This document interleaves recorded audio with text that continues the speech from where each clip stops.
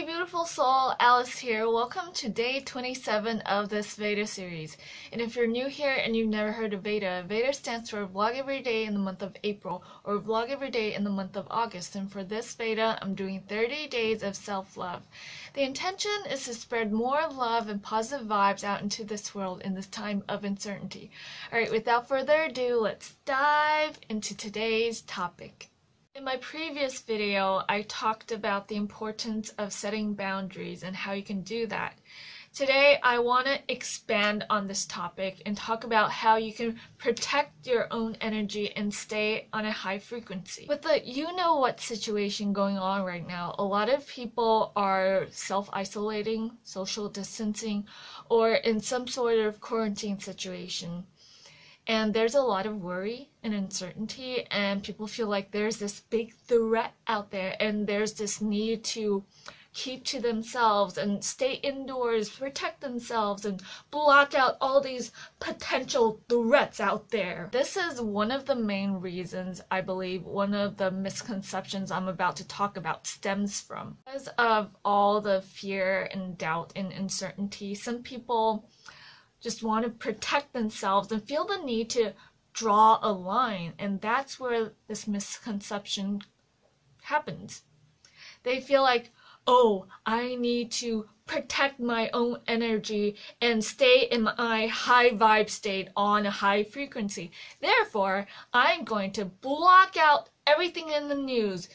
This you-know-what situation, it's not happening. Whenever people talk about it, I'm just gonna go like, la la la la la, this is all an illusion, it's not happening, no no no. And I'm just gonna like block out the messages from all these like people that are worrying and spreading all the negativity. I'm not gonna talk to these low vibe people. Let me only talk to the spiritual, the awakened, and the high vibe people. Let me focus on my meditations and do my like inner work and spiritual work. Let me stay in my bubble so I can be safe. What's ironic is when you act out of fear, you're actually putting your focus on the thing you fear, which is extra work and effort and energy put towards the direction that's the opposite of where you want to go.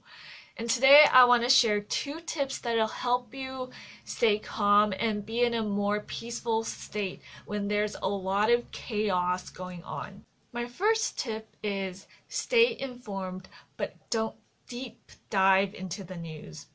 I believe it's necessary for us to stay informed. So I still watch the news just a little bit, just enough so I stay in the know. So I know if there are, for example, new regulations we need to follow because of this you-know-what situation. But I do avoid being exposed to too much of the content provided by the media. Like binge watching what's going on TV, in the news, reading all the social media feeds about the you-know-what situation. It doesn't help. All it does is feed negative information to your subconscious. When people deep dive into all the drama, the negative information, and even conspiracy theories, they start to feel the need to spread the information. It's like gossiping. They just want people to know about this. For example, when the you-know-what situation first started, my mom would text me every single day and update me on numbers, like how many people died so far. And one day I just said to her, no, I'm drawing the line. This has to stop. Do not update me on the numbers anymore. What I care about the most is whether or not you and Dad are okay. Just tell me whether or not you're okay. If you're doing fine, if you're okay, then all is good. Tip number 2, learn to be the observer and not get emotionally attached to negative information. Yes, negative things happen in the world, but at the same time, know that positive things also happen in the world every single day.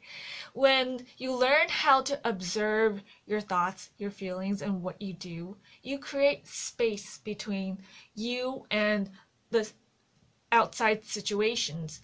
And that allows you to respond and make wiser decisions. Do you want to put your focus on the negative thoughts and feelings, or would you rather choose to focus on the positive things and positive feelings and then take positive actions? If you consider yourself a light worker, an earth angel, a starseed, or just someone who wants to have a positive impact on the world, just know that we're here to assist people in their spiritual awakening, their ascension. We're here to help raise the collective consciousness. And the misconception I just mentioned earlier, it comes from a me state of mind. Know that we're all in this together. We're helping one another as one, as one. And when I talked about drawing the line in my previous video, what I meant was always keep your own well-being in mind while helping others. Don't give at the expense of your own well-being. There will be times you need to take a step back and heal your own energy, sort of recharge. But help others when you can. Help others with what you do best, because that's what you're here for. So that's what I wanted to share with you today. Did you resonate with what I just talked about? If you did, give me a thumbs up, subscribe, hit that bell button if you want to see more videos on related content. And I want to know, how are you doing? How are you feeling in this you-know-what situation? Are you doing okay? And let's start spreading positivity. So type in the comments below. List 3 things that went well in your life over the past week. Alright, that's about it for today. I will be back with another video on self-love tomorrow. Thanks for watching. Bye.